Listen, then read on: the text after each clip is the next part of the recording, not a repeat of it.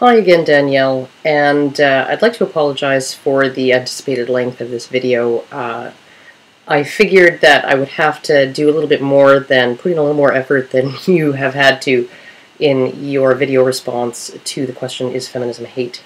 And I am not, however, going to apologize as much as some people should. Unlike others, I have some respect for my audience. I'm going to try and keep it under 45 minutes, and this video is hopefully organized and not too redundant because I scripted it. So, all that said, this very long video is going to address the one of the second maybe or third glib sound bites you offered in your video, and that happens to be tied into what I discussed in the first video in this series, which is that you don't think feminism is as powerful as Eric and I and many other people believe. This assumption on your part kind of rests on a secondary assumption, that women cannot be powerful or influential unless they hold positions of overt authority and power.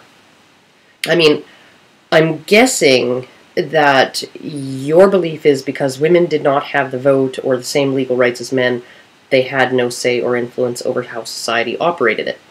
And this assumption itself rests on a tertiary assumption, which is the basis of feminist ideology, that the system was perpetuated by men, the only people with any power, and existed to benefit and privilege men at the expense of women.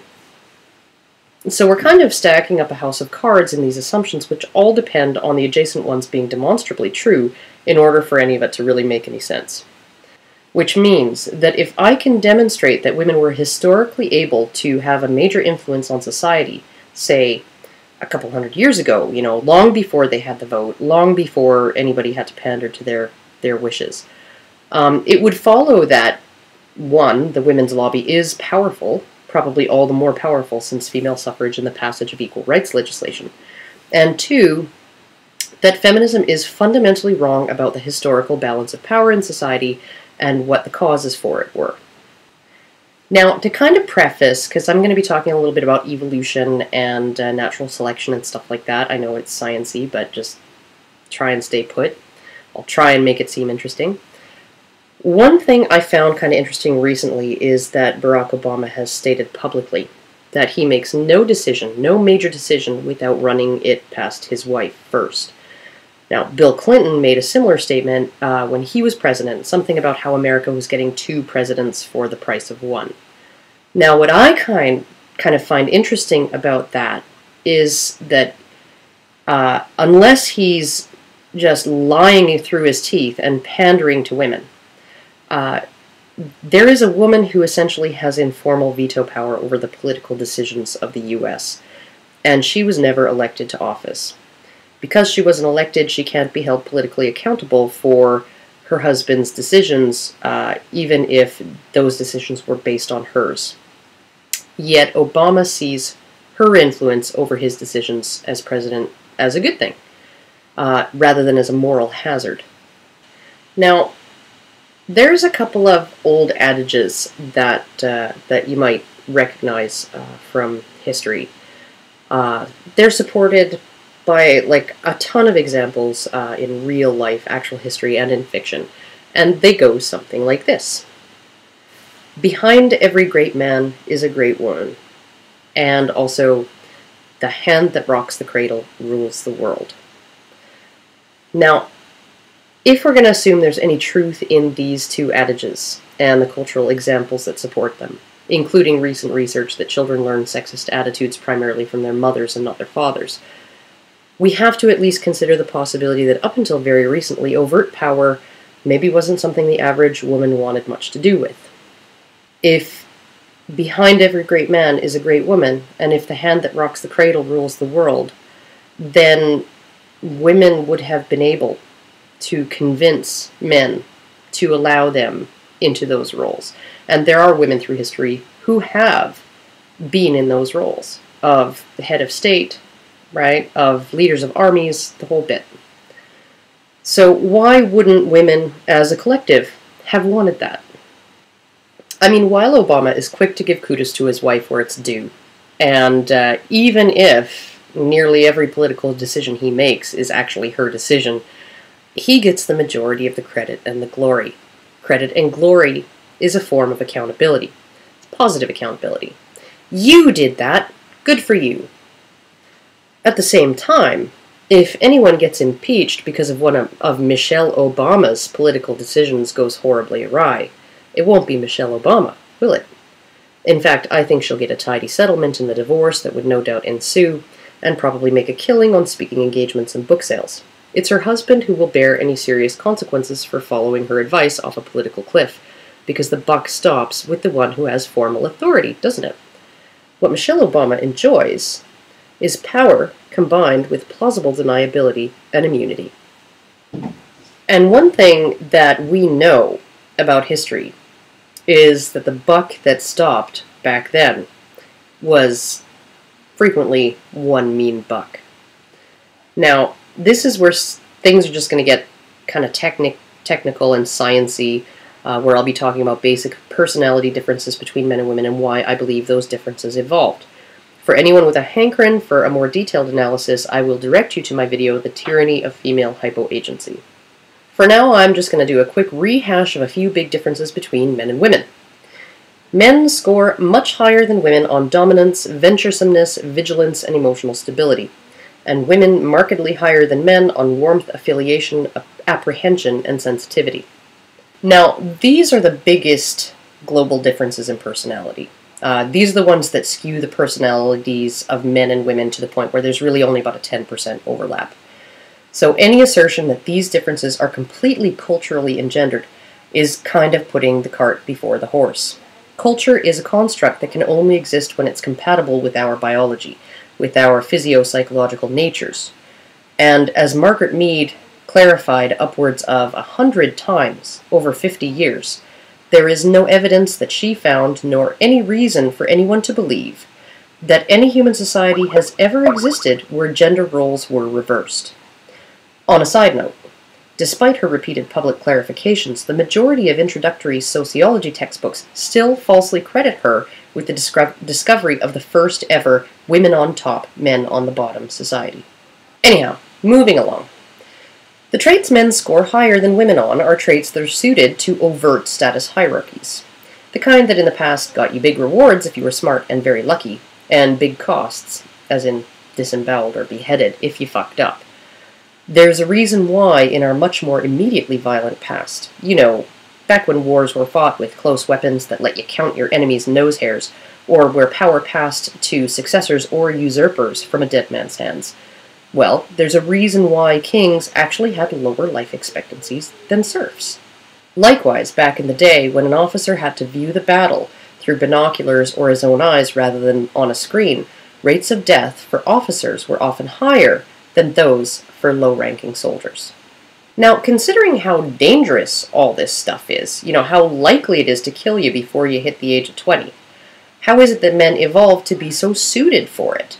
I mean, wouldn't those dead men be genetic dead ends selected out of the gene pool?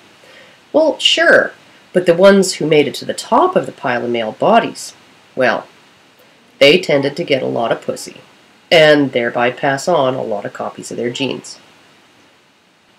I mean, look at Mick Jagger. Literally, a man as physically attractive as a sow's bunghole after a round of dysentery. He's got a lot more women eager to fuck him than that good-looking fit guy with the nice, steady accounting job. His estimated number of sexual conquests exceeds 4,000. Back in the days before the pill, that would mean a lot of little Jagger boys out there, wouldn't it? Most or all of them sharing some of his do-or-die, risk-taking attitude. You know, the one that made him willing to risk being a loser garage band singer, working part-time at the 7-Eleven and living in his mother's basement, on the one and God knows how many chance that he was going to make some serious bank and get some fame. According to Henry Kissinger, yet another physically bottom 50%er and sexual top 5%er, power is the ultimate aphrodisiac, one even Marilyn Monroe allegedly couldn't resist. But that doesn't seem to be the case for Madeleine Albright. Somehow, her power doesn't have Calvin Klein models and hunky soccer players beating a path to her bedroom door.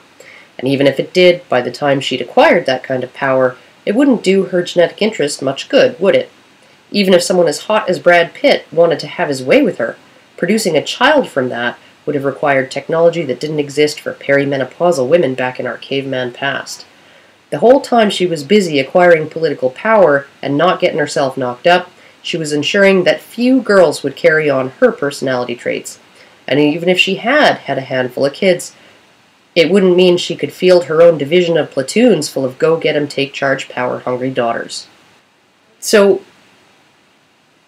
for men, power meant potential, big potential social, political, and sexual rewards, and staggering reproductive career-ending potential costs. And the only reason males evolved to have the traits conducive to gambling in this way is because when the winners of such games are men, they can produce dozens, hundreds, or even thousands of progeny who share those very traits.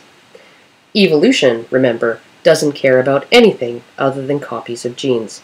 It doesn't care if you're nice, mean, stupid, smart, happy, miserable, long-lived, or dead at 25. All it cares about is how many copies of yourself you made. Not a woman in history or now, no matter how powerful and attractive she was, could have pulled a Genghis Khan, who produced upwards of 1,000 children, making virtually every other man in the vicinity fear and respect him, and making at least half of them also wish he were dead.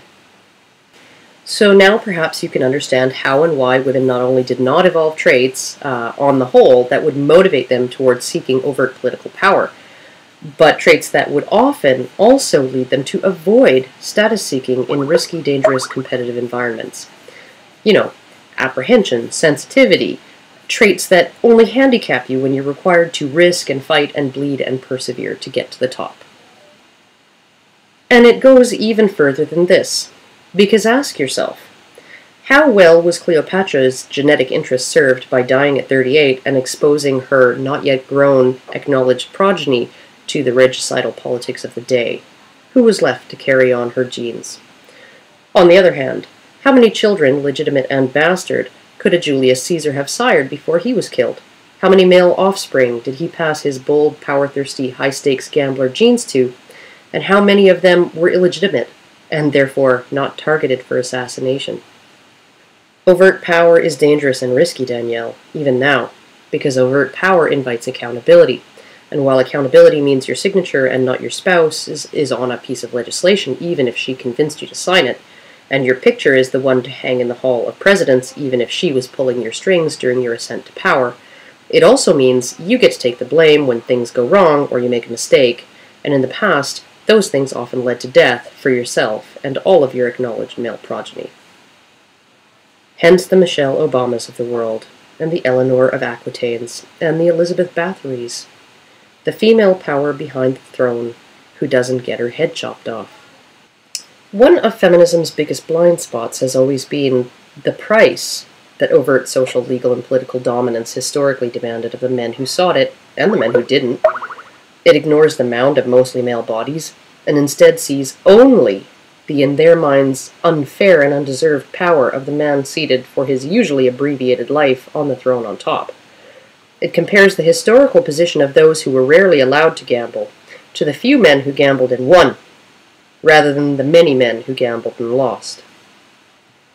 And it assumes that there has ever existed a history in which women on the whole would have even wanted that same right to gamble, to risk dying in a trench, getting stabbed in the Senate, being executed for the bad luck of being the wrong person's acknowledged heir, when they could be a proverbial Lady Macbeth, a woman with tremendous influence and no one but herself to hold her fully accountable when her own ambitions blow up in her face.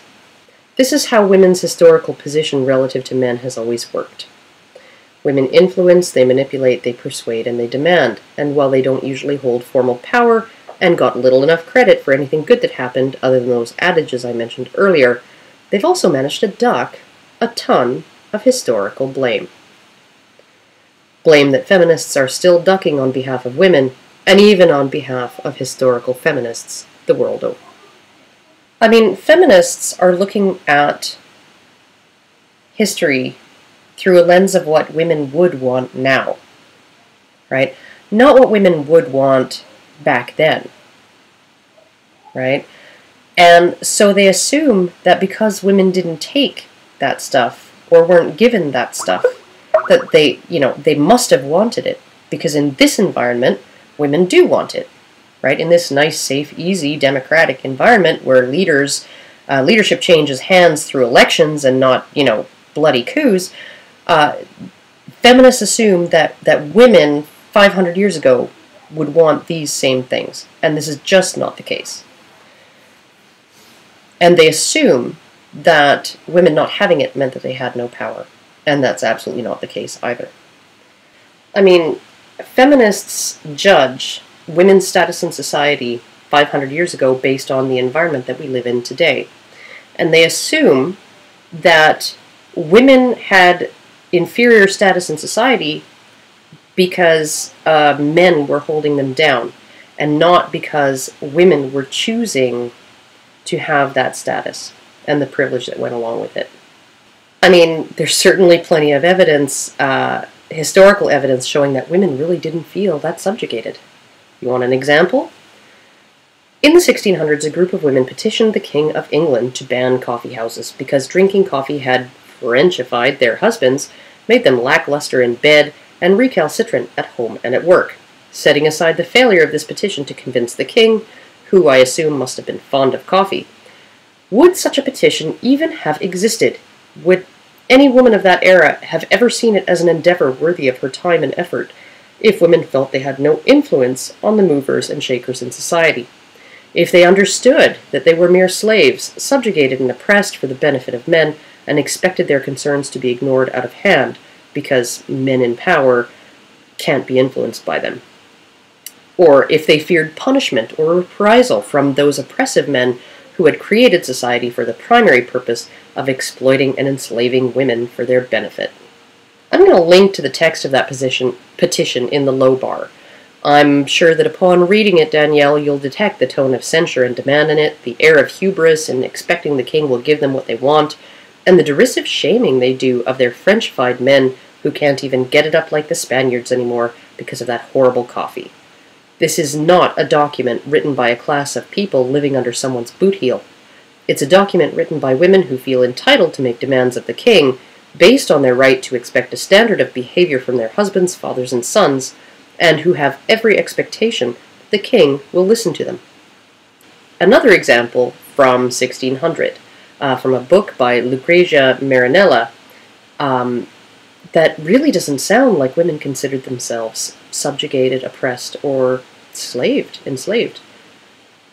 Quote, "It is an amazing thing to see in our city the wife of a shoemaker or a butcher or a porter dressed in silk with chains of gold at the throat, with pearls and rings of good value, and then, in contrast, to see her husband cutting the meat, all smeared with cow's blood, poorly dressed. But whosoever considers this carefully will find it reasonable, because it is necessary that the lady, even if low-born and humble, be draped with such clothes for her natural excellence and dignity, and the man be less adorned as if a slave, or a little ass born to her service." Yeah, she sure seemed to feel that women were subjugated and enslaved. And all this talk of coffee houses and butchers aside, it's not like women haven't had their victories.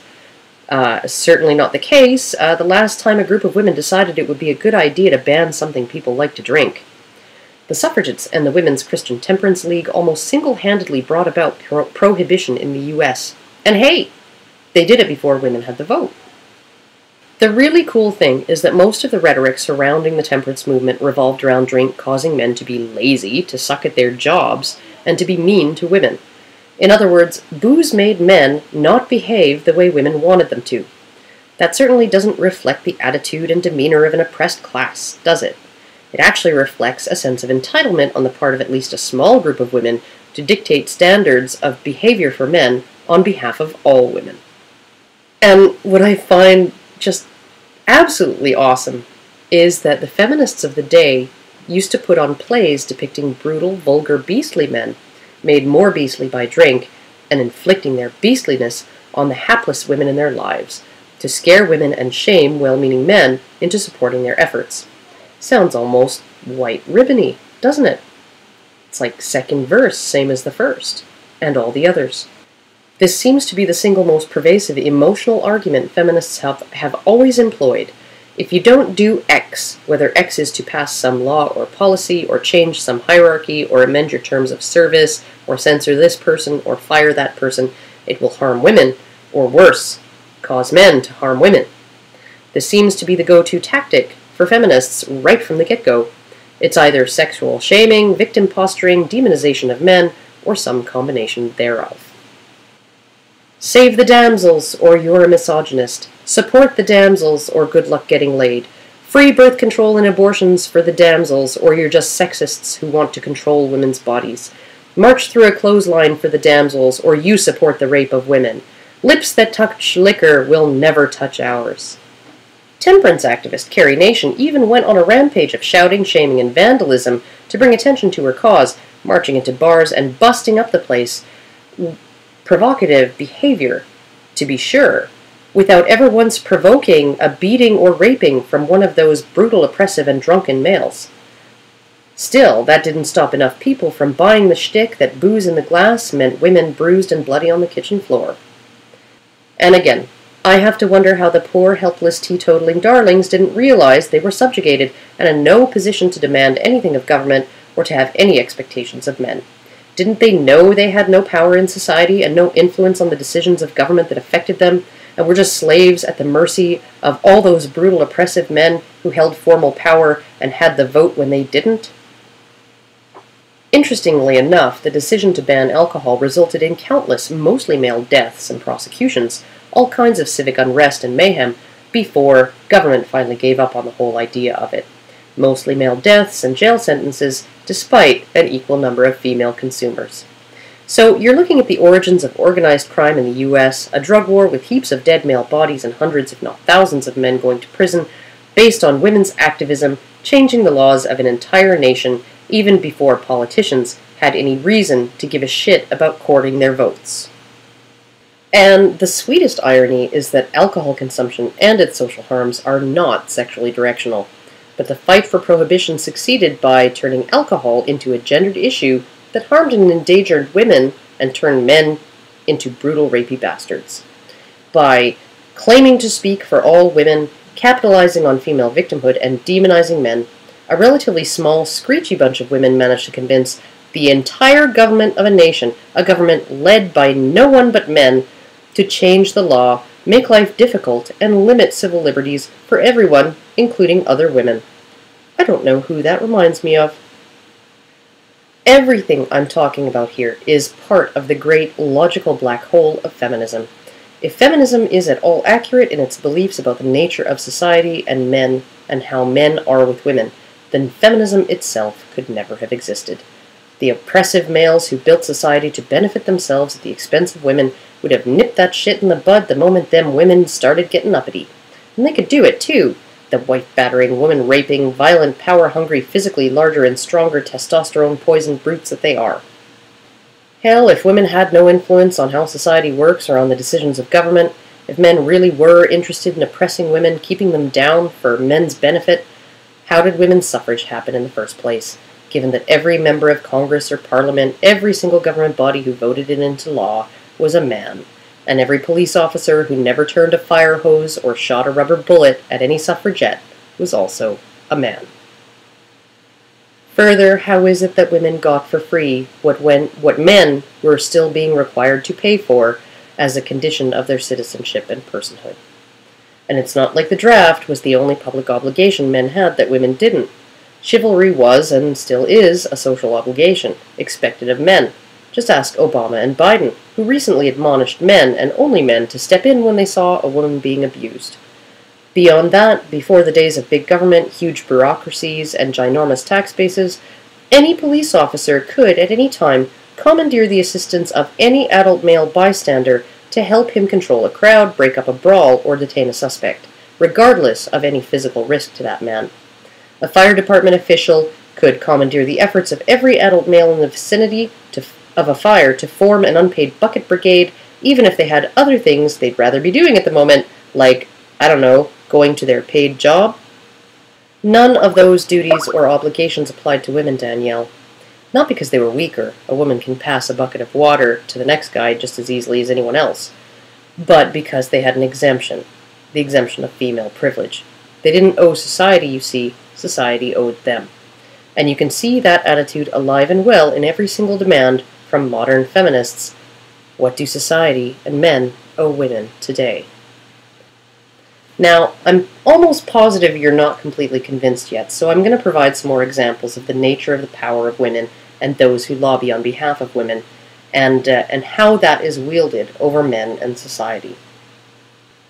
When Obama unveiled his initial economic stimulus plan, which he called Shovel Ready, and which had allocated about 80% of the money to jobs in male sectors, which had seen about 80% of all job losses, a coalition of feminist groups demanded and were granted a face-to-face with him and his advisors, and within no time, over 40% of the stimulus money was allocated to female-dominated sectors, mainly health and education, that had actually gained jobs during the recession, and a significant portion was allocated to promote female participation in male sectors, in other words, to compete directly with males for newly created jobs.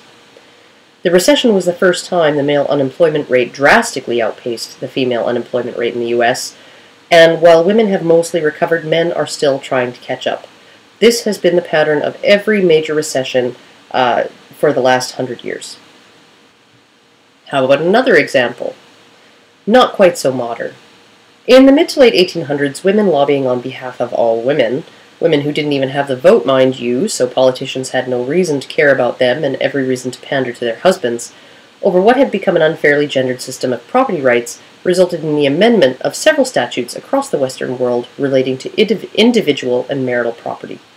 Laws had previously stipulated that any property a woman brought with her into a marriage was to be controlled by her husband. Though dower rights of various kinds did exist in different places, which could restrict what a man was legally permitted to do with properties gifted to or inherited by his wife, and even with his own properties, he was still considered the legal trustee of any and all property held by his wife and minor children, and any and all incomes earned by that wife and minor children. Keep in mind, this arrangement didn't really negatively affect the vast majority of women prior to the Industrial Revolution. In most marriages, the question of property was kind of non-relevant because there was none, and the question of income was equally irrelevant as there was, hardly any. Most labor at that time was essentially unpaid. Farmers would pay their rents in grain, and they would feed their families with most of what was left over. All family members worked toward providing for the family in whatever largely non-wage earning capacity they were best suited to. Hardly anyone owned anything worth bickering over. At the same time, all men, through all strata of society, had a socially and legally enforced obligation to provide for the material needs of their families. Married women, on the other hand, had no such enforceable obligation even toward their own children. Their exemption from this obligation and the accountability inherent in it was, in fact, a primary justification for giving power of conservatorship of assets and income to husbands. The people with the ultimate accountability should have the ultimate authority. Women's exemption from this often costly accountability, there were all kinds of things like debtors' prisons back then, was actually preserved by their lack of formal authority. So these laws really generally benefited primarily wealthy landowning men and harmed primarily the already privileged wives of wealthy landowners. And it was a mostly even trade-off for pretty much everybody else. And unless there was going to be a separate system for the rich and the poor, the harm of male authority to the few women living in relative comfort at the top of society was more than balanced out by the benefit of male obligation to the many, many women at the bottom who had no property to fight over and every need for the obligatory support of their husbands. For the vast majority of men, those in the lower classes, this arrangement was at least as much burden as benefit. A single man could subsist on a tiny percentage of the work required to support a family, but it was expected that he take a wife and provide for her and any children, and to provide for any female relatives who were unmarried or widowed. In fact, children's privilege, the privilege of legally and socially enforceable material support for one's family, typically ended at age 21 for men, but was a lifelong deal for women. During the Industrial Revolution, with the emergence of a cash economy and the influx of working-class men, women, and children into the paid workforce. All of a sudden, there was property to fight over, and the women's lobby leaped to action and fought hard to protect the interest of women in their property. And what resulted was equal property rights within marriage, right? Yeah, no. What feminists of the day managed to do was emancipate women's property and income not only from their husbands, but from the institution of family altogether, while simultaneously leaving men's legal financial obligations to all family members unchanged.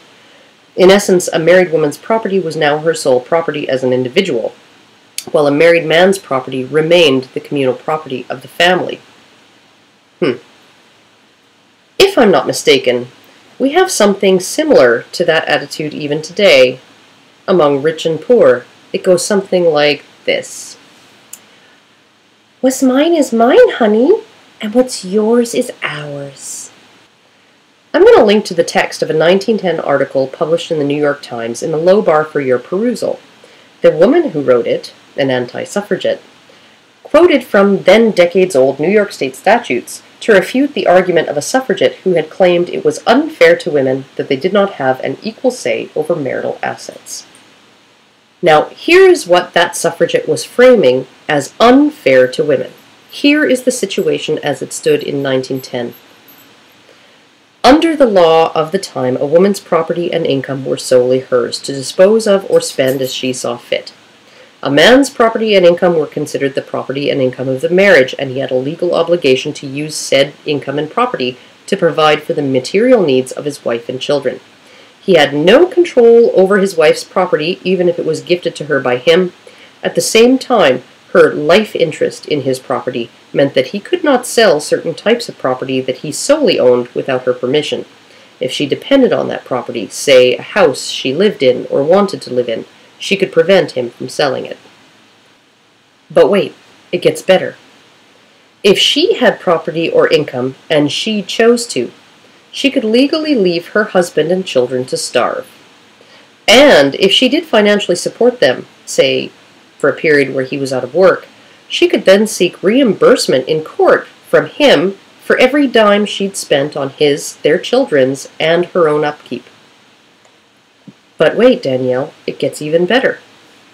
In addition to this very equal balancing of property rights within marriage, the balancing of debt obligation was a really sweet deal for those privileged men. He was liable for all the family debts, including hers, while she was liable for none of them. All debts generated by members of his family were his debts, even if that debt involved a loss relating to her solely and independently held property.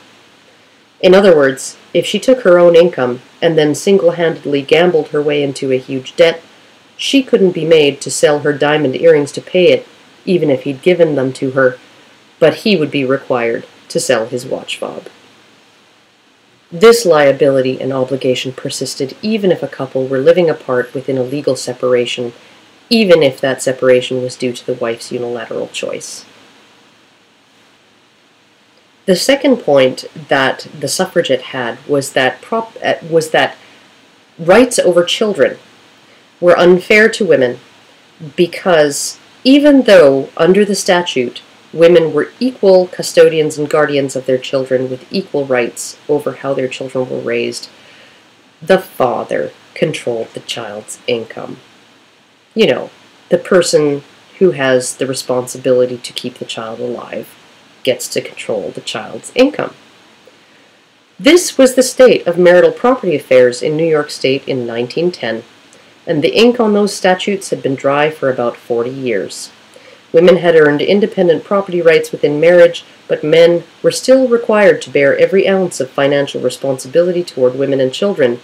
And not only did the women's lobby, you know, that group you want everyone to believe isn't really powerful, not only did they manage to pull this off before women even had the vote, they then managed to convince the entire Western world that the arrangement was still unfair to women because the party with no responsibility for the material support of anyone, even herself, did not have an equal say over the marital property.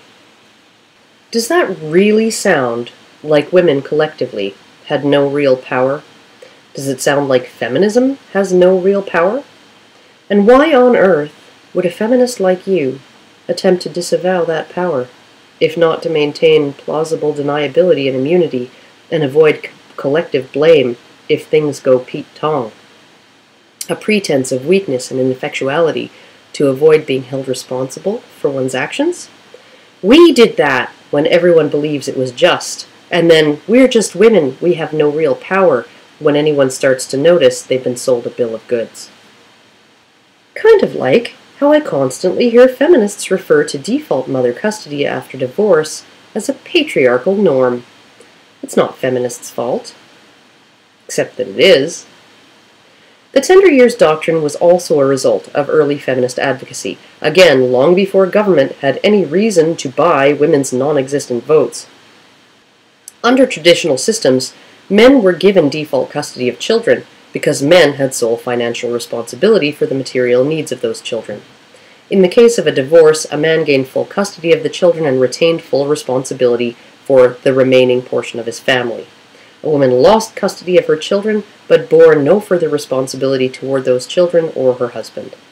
This situation was deemed egregiously unfair to women, I'm guessing because it made women cry, especially once women's increasing financial independence from men had upped the divorce rate enough that it affected more than just a minuscule percentage of them. Women were being harmed. They were crying and upset. Something had to be done. With the enactment of the tender years doctrine, women received default custody of all young dependent children. Hooray! Oddly enough, however, women did not, for some strange reason, receive sole financial responsibility for those children, nor even for themselves.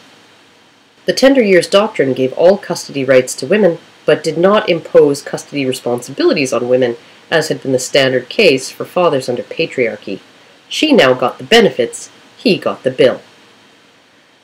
I consistently hear feminists framing paternal custody financed solely by fathers under traditional systems as unfair to women and male patriarchal privilege. But the earliest feminists saw maternal custody financed by fathers as, well, I'm not sure how they justified it, but it's important to note that with few exceptions, feminists are still justifying it. Whatever it isn't privilege. And this is one of the reasons I believe feminism is based on hate.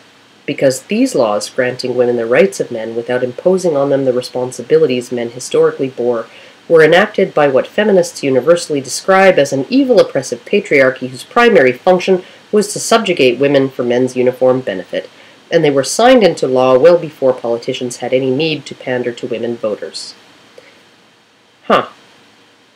It almost seems as if the core purpose of the patriarchy was not to subjugate and enslave women, but to accommodate their every need, wish, and demand the moment they voiced it and it became remotely feasible for men to do so.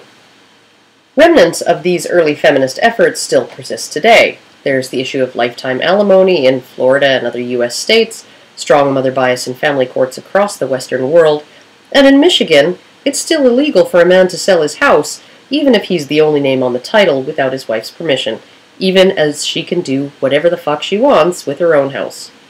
As an aside, I'm sure that's a super fun law for a technically still married man to deal with during the divorce negotiations when he's facing his and his ex-wife's legal bills and needs to liquidate his assets to pay for them. So, to put it all in perspective, suffragists actually had the gall to complain that women did not have equal right of decision over men's property and income even while he was legally obligated to support his dependents, including her with it, and she had no such obligation toward him or the children, decades after women's property and income had been emancipated from their husband's power of decision. Yay! Fuck those privileged male assholes! Go Team Woman! Woo! The women's lobby also demanded and received the sole right to custody of minor children without the corresponding burden men had always borne along with that right, the sole obligation to support those children. When they weren't telling the world this arrangement was still unfair to women, they were calling it equality, and I suppose they were correct in a way. Women's rights were becoming roughly equivalent to men's obligations. And the extra awesomest thing about all of this is that contemporary feminists will almost always claim that mother bias in family court is the patriarchy. The tender years doctrine and its lingering effects and the maintenance of male obligations while handing unencumbered rights to women, none of that was women's fault. I mean, how could that even be possible? Not only were women powerless and subjugated, they didn't even have the vote.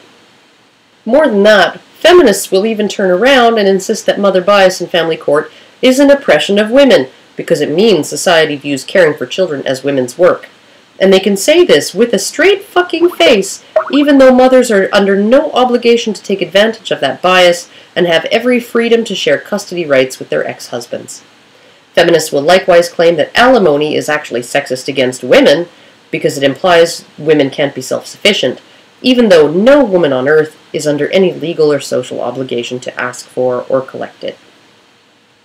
In fact, feminists will actually say, without even letting out a giggle, that a man denied access to his children because of a false domestic violence accusation made by his ex-wife, all while being threatened with jail for non-payment of alimony she doesn't need and didn't have to ask for, is an example of misogyny.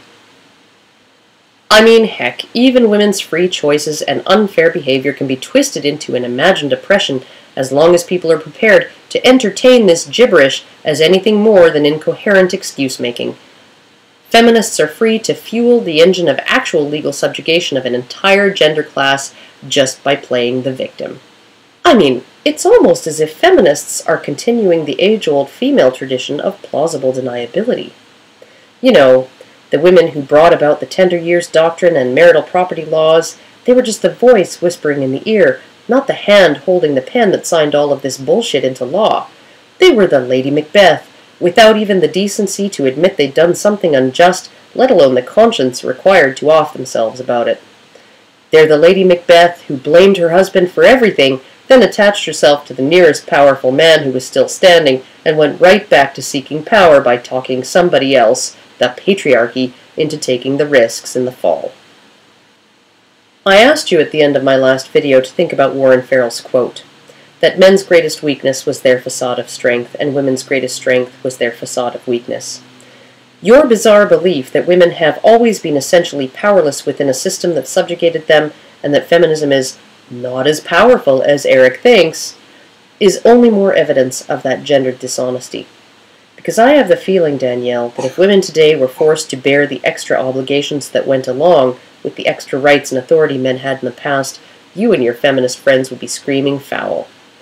Oh wait, people have tried to suggest women bear those responsibilities, and the women's lobby has managed to take care of that right quick, every time.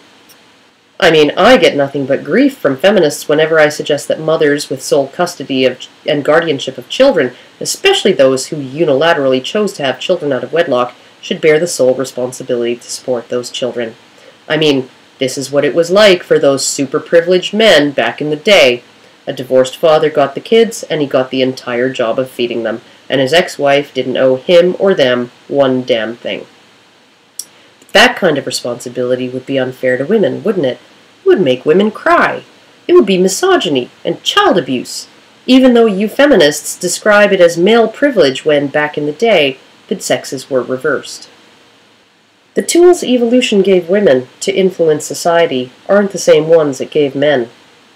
They're the social, emotional, cognitive tools that have allowed feminists to turn reality on its head, leave out or actively suppress half the evidence, and convince virtually everyone that this is how things all really work. Better language skills, greater social cognition, greater emotional skills, and the benign, unthreatening mask of a neotenous female face, and the pretense of female weakness, even while they've historically engaged in intimidation, death threats, violence, vandalism, arson, information suppression, demonization of opponents, deceit, academic fraud, lunacy, censorship, and smear campaigns. And you're going to tell me that women don't know how to influence society. Yeah. Anyhow, that's all I have to say about that ridiculous, preposterous assertion that feminism isn't as powerful as I or Eric think it is, that women aren't powerful, that that history was just one big freaking party of, it was a theme party a subjugation of women theme party. You know, that's really not how it was. That's really not how I think women felt it was back then. And it's only since holding power has gotten to be less and less physically risky that women have even been interested in it. So, you know, there you go. That's my assessment. That's part 2 of my response to you, Danielle. And I'm thinking I might just tackle the domestic violence and marital rape thing in another video, or maybe I will simply address you to a video where I've already addressed these things. So anyhow, that's it for me, and I guess I will see you guys all later.